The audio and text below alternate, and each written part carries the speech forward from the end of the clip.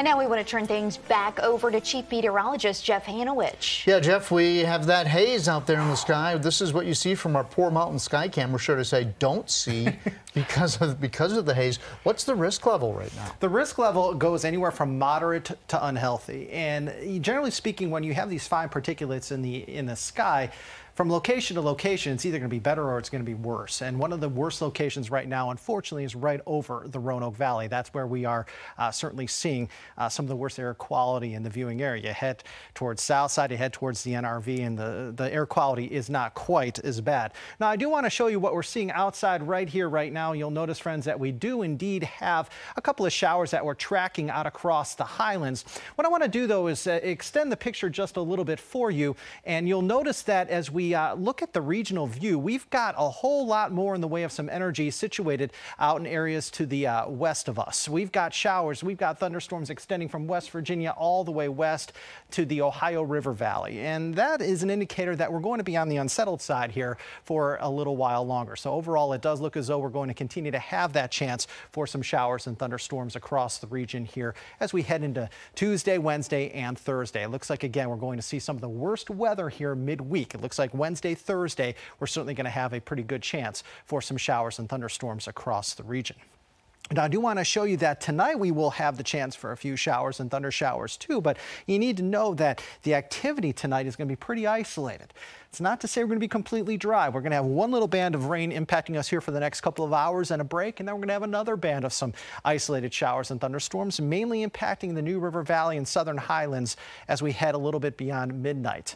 Then Tuesday at 8 a.m. may still have a residual shower or two around, but the trend will be for us, I think, to start Tuesday off pretty nicely with a mix of sun and clouds. Now, as we head into Tuesday afternoon, looks like we may have a couple of stray showers or thunder showers to contend with, but it looks like the coverage area tomorrow going to be similar to what we had outside today, and that means just a couple of us getting wet. So Tuesday really doesn't look to be that active of a weather day for us. Wednesday, things may start to change for us. We're going to start to see a little more rain late Tuesday night, and then as we go into Wednesday afternoon, that's when we're going to start to see these scattered showers and thunderstorms becoming more the name of the game for us. Again, on Wednesday, looks like some of those storms could pack a punch for us with some lightning, with some thunder, with heavy rain, some wind, and potentially even some hail.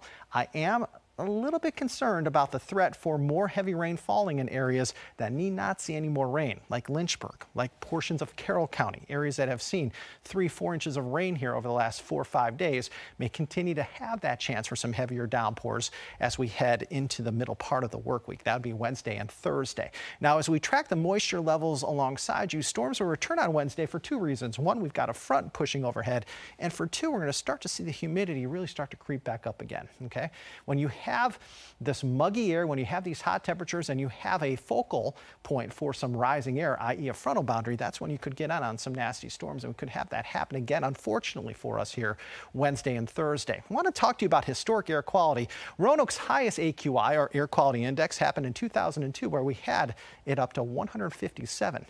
Today, Roanoke got up to 152, not record breaking, but pretty close, as Roanoke has been in the unhealthy category here for the last couple of hours or so. Other folks are in the moderate or sensitive for, or I should say unhealthy for sensitive groups category. But it does look as though, again, air quality is going to get better tonight into tomorrow. Still going to have some haze around tomorrow, but it's not going to be quite as dense. 85 right now, Lynchburg, 86 Roanoke, also into Danville, 77 Wytheville, 82 in Blacksburg. For tonight, still going to be hazy at times. It's going to have a couple of showers or thunderstorms around in the mountains, overnight lows in the 60s. 3-day zone by zone forecast showing highs in the NRV in the middle 80s for the next 3 days. Highlands, your best chance for rain is Wednesday and Thursday, and in Southside, you're close to 90 for the next 3 days.